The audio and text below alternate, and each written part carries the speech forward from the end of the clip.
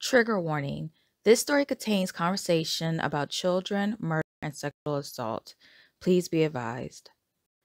So I'm sorry that the story came out a little late. It was supposed to be released yesterday, but of course, July 4th, there was a lot going on, so I didn't get to release it. But I do hope that you all had a wonderful holiday.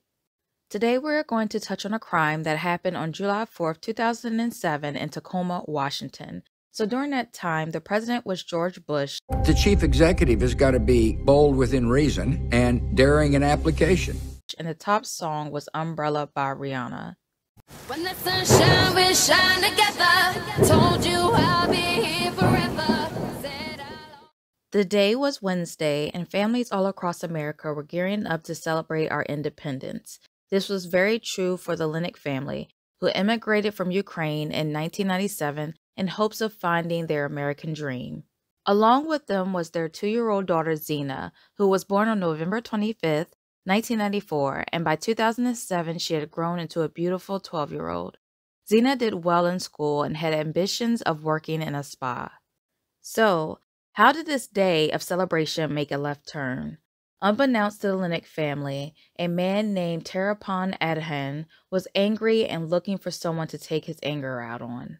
Terapon was born in 1965 in Thailand. His life was marked with tragedy, and by the age of 3, he was being sexually assaulted by an older sibling and beaten by his father.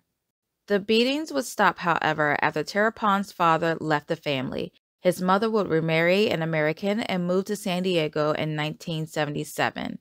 This would be the only thing Terapon and Zina had in common, as they were both immigrants who came to America fairly young. After graduating high school, Terapon became a Buddhist monk. Despite his past, it appeared that he was going in the right direction in life. He enlisted in the army and married Barbara Harris in 1986. The couple finally settled down in Washington state in 1989. The move could not save their marriage, and the couple separated in 1990, eventually divorcing in 1998. The separation may have been due to Terapon's recent conviction, as all the trauma he suffered and suppressed finally reared its head. In 1990, Terapon was convicted of incest and rape against his 16-year-old stepsister. It is well known that children of sexual trauma sometimes repeat the cycle of abuse. Being that these victims had no control over what happened when they were young, they grow up and they take their control back.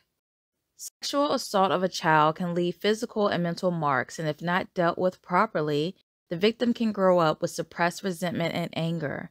In a way, they believe by no longer being the victim, they are getting back their power and also getting back at their abuser. Terapon only served 2 months in jail for the rape of his sister, and he was ordered to go to treatment for a total of 5 years. He was placed on a sexual offender list, but was not deported because his crime was considered a low risk, and he was also a first-time offender. Terapon would move several times over the years, failing to update his address on the registry. He finally complied in 2002 when he was stopped for a traffic violation. In 1992, he was convicted of intimidating an individual with a weapon. The immigration services were not made aware of this charge. By 2007, Terapon was dating a woman and the two had a child. On July 4th, the fireworks captivated Zina, and she stood in the alleyway behind her home to watch. Her parents remained inside, letting their 12-year-old enjoy the night, but their peace would be interrupted by their daughter's screams.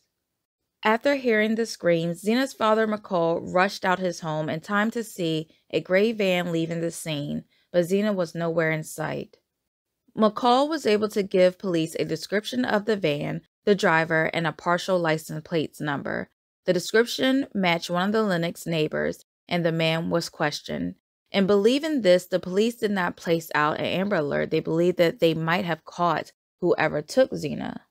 However, the neighbor was ruled out, and at 4 a.m. on July 5th, Tacoma police requested an Amber Alert. But the receiving officer, he fell asleep, and he didn't issue the warning until 8 a.m., so time was lost. So the police went on searching for different people who matched the description along with the van, and they ran across Terapon 4 days later. They noticed the license plates on his car had been changed, and they found a young girl's undergarments in his car. He was arrested for failing to register at his new address, but he eventually confessed to Zina's kidnapping, rape, and murder. In order to avoid a death sentence and through his attorney, Terrapon told police where Zina's body was located. The young girl was found near Silver Lake in Pierce County. She died from blunt force trauma to the head. He told authorities that the night of Zina's kidnapping, he was angry because he could not see his son. Terrapon's arrest opened a can of worms as police began to investigate his involvement in 2 other crimes. One victim was kidnapped on her way to school in 2000. Another included a teen under the age of 16 who Terrapon allegedly purchased in exchange for furniture. So in order to get her, I guess he gave her parents or whoever had her furniture and they let the little girl live with him. And CPS was called twice to that home because the young girl was staying with him, but when they arrived, they could not find the teen, so no further action was taken. In both cases, he was charged with rape and child rape. However, he pled not guilty to these. Police also began to investigate Terrapon's involvement in the killing of 10-year-old Adriana Jackson, whose remains were found in Pierce County in 2006. This was the same county that Zina was found, and Adriana actually had been missing a year prior to her body being found. However, until this day, Adriana Jackson's death remains unsolved. I will also write about her. For Zina's rape and murder, Terrapon was sentenced to life in prison. Her family would eventually sue the state because they felt that an Amber Alert should have been announced sooner. They also felt that Terrapon should have been deported back to his country, and that would have saved their daughter's life. However, the wrongful death lawsuit was dismissed. Who knows if Terrapon would have grown into the person that he became if it were not for the sexual and physical abuse he suffered at the hands of his family. Even still, he had no right to take Zina's life or to affect the other young girls' lives that he did. He may have been a victim early on in his life, but he was certainly no victim at the end. While an early deportation would have saved Zina, it's most likely he would have continued to rape and kill children back in Thailand. Zina's family came to America for a dream, but instead they ended with a nightmare. May Zina rest in peace.